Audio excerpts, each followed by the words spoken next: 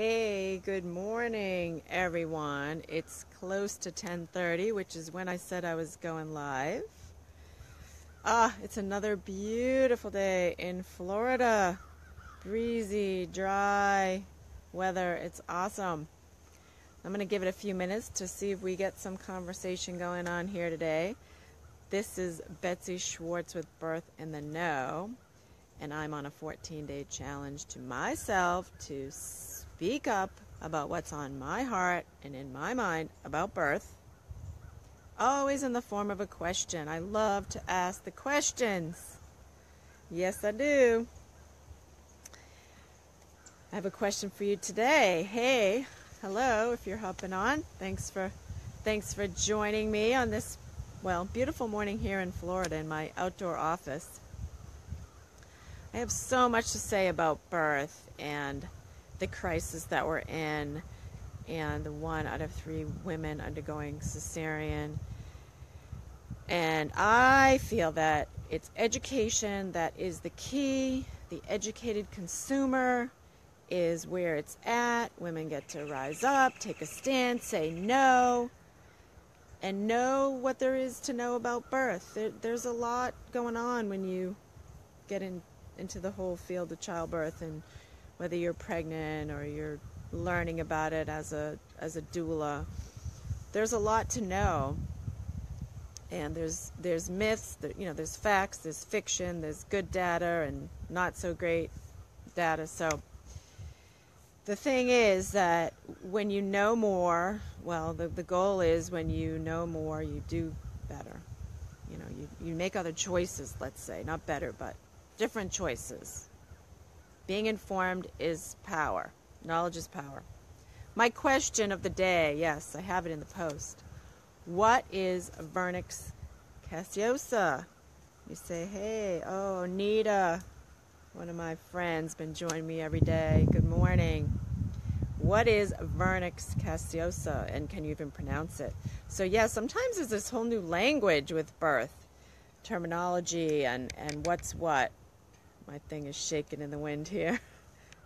What is it? What it is a white waxy substance that coats your baby, and it's actually a protective emollient. It's a softener for the skin, but it also protects the skin. It's like a biofilm for the baby. So it has protective factors. And it also helps baby to adjust, or baby's skin to adjust to life outside the womb. And a lot of protocol is about bathing the baby after birth.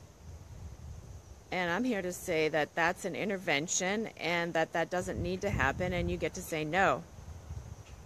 Vernix is a natural protector for your baby. You will see babies that are born a little bit sooner, maybe have more coverage, more of the white waxy substance, the Vernix. Babies that are born later rather than sooner, maybe not so much. Their skin might be a little bit drier. Point is, the Vernix Caseosa is there for a reason.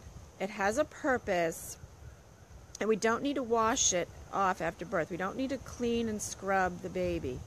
Now again, I know that there are some hospitals and providers that are practicing different protocols. They're caught up with the research, or they know the importance of protecting.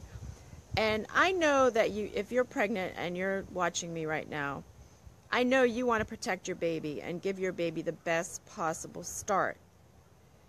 And it starts with you being the educated consumer of the birth industry, which, yes, it is an industry, $50 billion plus.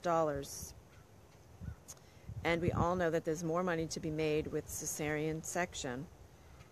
And again, I want to make the remark that I'm grateful for technology. I'm grateful for cesarean surgery when it saves lives, which is its purpose. I agree. But I'm here to say that there are many ways that you can avoid that and take charge. And it's, for me, I believe firmly it's through knowledge. Learn what you can. Know your options. Yeah, it's kind of like a whole new course a little bit in biology and a little bit of chemistry and a lot of mystery. And as I've said before in some of my other videos, birth is intuitive, and it's important to learn a lot about this stuff cognitively through our thinking brain before we're faced with a choice that we know really very little about. So I encourage you to learn about pregnancy and birth and what comes after birth, the forgotten fourth trimester. And today's question is, what is the Vernix? Vernix caseosa. I don't even know if I'm pronouncing that right. I always say just Vernix. But it is a white waxy substance that protects your baby's skin, and your skin is the largest organ. So let's leave all that intact. Let's give our baby the best possible start for a healthy, well-developed life. It starts with you being informed. This is Betsy Schwartz with Birth in the Know. If you're interested and this resonates with you and you would like more information about what I do and who I am and more about birth, you can go to my website at birthintheknow.com, and you can sign up for my newsletter. I got a freebie birth guide you can grab over there if you like. But I want you to want to know, and I also want you to question everything.